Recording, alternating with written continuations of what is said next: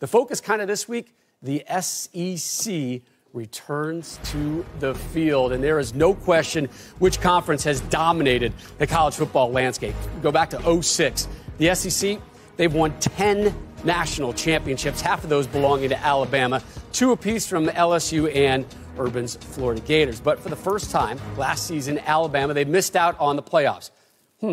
Think there's any motivation in Tuscaloosa right about now, Reg? I think there's a lot of motivation for Alabama. I think they're going to unleash a six-pack on the first team that they play. They're going to beat the brakes off them. But six-pack of what? A six-pack of, I can't say the rest of it. I wanted to say. Oh, no. Okay. I know where it's going. But I'm big on Najee Harris, man. Yep. I think Najee Harris, there's nobody like him right now in football. 6'2", 230 pounds. And this play, to me, embodies who Najee Harris is. This is a play out of the backfield, burst route. Completely doesn't even see the first defender. Jumps over the second guy.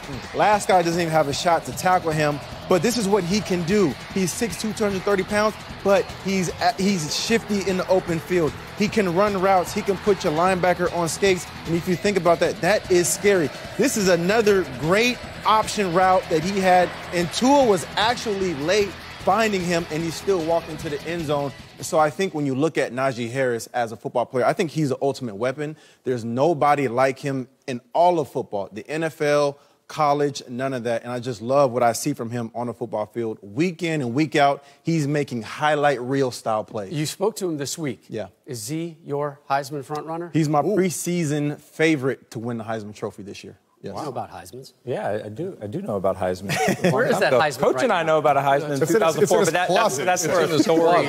That's for a story for another time.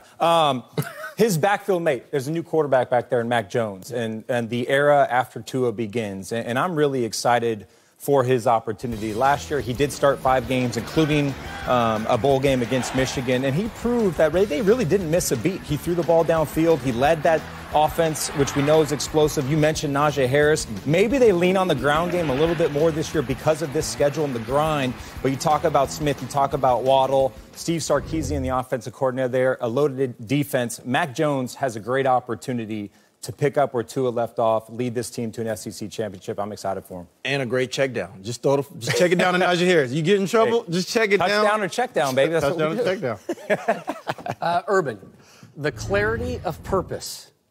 I love that. Is inspirational. That is so good. You like that? Wow. I did that. That is just for you. Someday. That is just for you. So the SEC East. Yes, sir. You have the big 3, Florida, Tennessee, Georgia.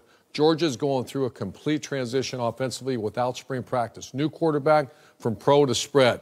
I think they're going to be struggling a little bit, certainly early in the year. And in the SEC 10-game schedule, Florida, returning quarterback, returning system, good culture. Tennessee's trending up. I think they get to Atlanta. I think Trask has to become not a good – right now, he's a good quarterback. You can't say – I went back and watched a lot of film on him. He's not a great quarterback yet. If he has a great year, we're going to talk about Florida playing Alabama in that SEC championship in Atlanta. I think the difference for Trask is he's a great situational player. You go back to last season, completed 67% of his passes on third down, red zone, 17 touchdowns to only 2 interceptions. The difficulty for him this year is going to be transitioning where he doesn't have Freddie Swain. He doesn't have Van Jefferson. Those guys have moved on to the NFL. So how does he kind of restart and develop that chemistry? But the other side of today's matchup to me is a really intriguing story. Matt, I know you've been waiting for this one. Lane train, baby. The lane train coming, baby. And here's the thing is, I think a lot of people aren't sure what to expect with Ole Miss this year. Here's the deal. If you go back to Lane Kiffin at FAU, they led Conference USA in rushing 2 of the 3 years he was there. They are going to run the football. John Rice Plumlee, he led the SEC in rushing last season for any player, not just a quarterback, any player. So you're going to see a heavy dose of the rushing attack led by this man. You may even see both quarterbacks, which may be tough for Florida to prepare for. So I think Ole Miss keeps this one close. I know defensively there might be some issues on that side of the ball, but SEC open up the season. There could be some rust. There could be some struggles. So I think Ole Miss, I think the Lane train can keep this one close. They're definitely not going to keep it close. But I like Jerry and Ely. Play for Lane? I play with Lane. Yeah, what happened then? What happened? Well, that was a different era. This is now we talking about Lane in the SEC. Well, you would love his offense now. They're toting the rock. I do love his offense now, and that's why I want to talk about Jaron Ely, because I think having a running back like you talked about Plumlee, then you factor in a running back like Jaron Ely, and he's just going to give you that continuity that you're looking for from a running back. I think Lane's got to lean on a run game because they did have a top 10 rushing offense last year. I think if he can do those things, he can probably keep it close if he can keep the football out of the offense. I'm not saying they win. I'm saying they keep it close. Maybe under 2 touchdowns. That's not close. Reggie's fast enough. He can jump on the Lane train at a later stop. He'll get there eventually. Jump on and off. Whatever it takes. Maddie, you remember year 1 to year 2 as a starting quarterback for you? Yeah, except mine was in my 3rd year in college. The quarterback you're saying was his first year on campus, Bo Nix. But there's still that change from year 1 to year 2. So does that give you some belief in Bo at Auburn? That's Brady and I know this. Year 2 as a quarterback in this system is huge. Last year he got thrown into the mix. I think he showed flashes, especially week 1 against Oregon. We saw, Coach, we nailed into the competitive fire. You look at him in the huddle. He has that it factor, and he showed flashes last year. The concern for me, when you go against Florida, Georgia, and Alabama last year, and your completion percentage is 45%, you throw more interceptions than touchdowns. Yes, it's expected as a true freshman. That's where he has to improve. He has to take care of the football better this year, and he has to take care of the football better against those teams. This is a difficult schedule. Auburn loses a lot of parts, in my opinion, on both sides of the ball. That's why I think it might be more difficult for him. But there's no denying his talent. He's a really good football player. I think the one thing just going through it as a true freshman to a sophomore is when you have continuity of a system, that helps. Chad Morris comes in as their OC. It's figuring out that relationship. What is he like to call after you throw a pick? Is he going to be conservative that next drive, or is he going to throw the football more? It's those sorts of things you got to figure out. It's tough without much practice this offseason. Remember, SEC 10-game schedule, never in the history of that conference they've had to do that. The whole premise of the SEC has been protect the national championship. Play an FCS game right near the end of the season. That's where a school like Auburn, a team like Auburn with a Bo Nix, I think, once again, the top teams are going to have 2 losses. You put Auburn right in there. And remember one other thing. SEC has the toughest non-conference environments. That's gone.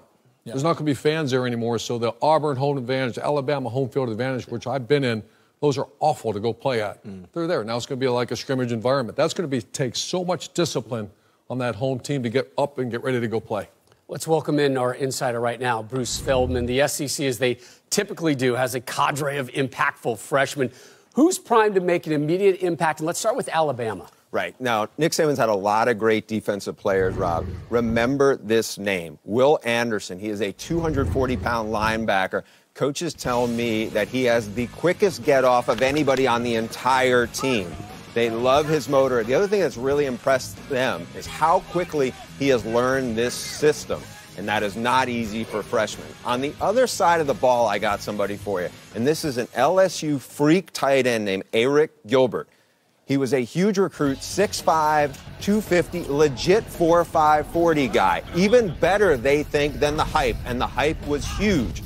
Here's something to keep in mind. They say he reminds them of Calvin Johnson. This is what's really interesting about this. Calvin Johnson had his best years in the NFL in Detroit when Scott Linehan was the Lions' offensive coordinator. Scott Linehan, by the way, now is LSU's new passing game coordinator.